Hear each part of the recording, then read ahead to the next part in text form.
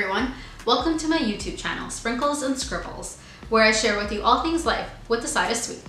So I'm definitely not a morning person, and most days I'm skipping breakfast. But I love all breakfast foods any time of day, especially all the sweet stuff, pancakes, French toast, and waffles. So today we're going to be making my favorite Mocha Waffles. These Mocha Waffles are perfect for any chocolate lover or coffee addict like me. They have both coffee and chocolate right in the waffle batter, and then you can top them with your favorite fresh fruits, whipped cream, maple syrup, and even more chocolate if you like. They're definitely an indulgent breakfast or really dessert any time of day. So let's get started. So to start, you're going to need some melted butter. I just melted mine in the microwave. And then to that, we're going to add some instant coffee. And then just mix the instant coffee with the butter and then just let it sit for a little bit until you're ready to use it again. Next, you're going to take 3 eggs and separate their yolks from their egg whites. Then we're going to beat the egg whites until the egg whites reach medium peaks. This just helps the waffles get a fluffy texture. Next, in a separate bowl, you're going to add all the dry ingredients: the flour, baking soda, baking powder, sugar, as well as the cocoa powder.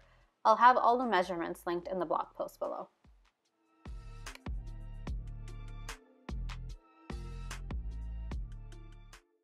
Next, it's time to add all the wet ingredients together. So we're going to add the butter and the instant coffee to 2 cups of milk. And then to that, we're also going to add the egg yolks that we had separated from the egg whites at the beginning. And then once it's all in there, you're just going to give it a good mix until it's just one uniform batter. And then finally, it's time to combine the batter. So we're going to add the wet ingredients, the dry ingredients, and give it a good mix until everything is mixed together and there are no streaks of flour or cocoa powder. Then we're going to finally add in the egg whites. So for the egg whites, you just want to fold it in with a spatula and just keep on going until there aren't any egg white clumps left in the batter.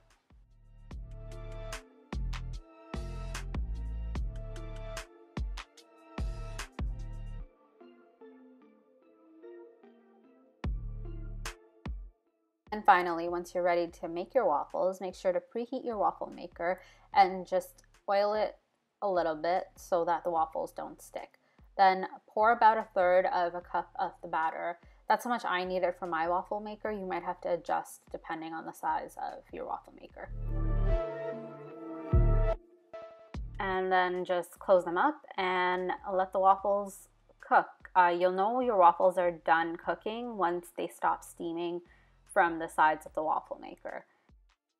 And then once they're ready, you can remove them from the waffle maker with a pair of tongs and set them on a plate.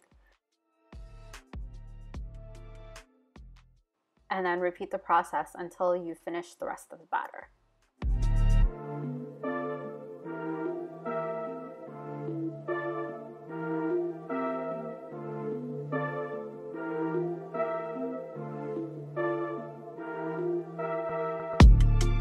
And then finally, it's time to enjoy these Mocha Waffles. You can just set them on a plate and add your favorite toppings to these. I added some fresh strawberries, whipped cream, a little extra chocolate, as well as some maple syrup.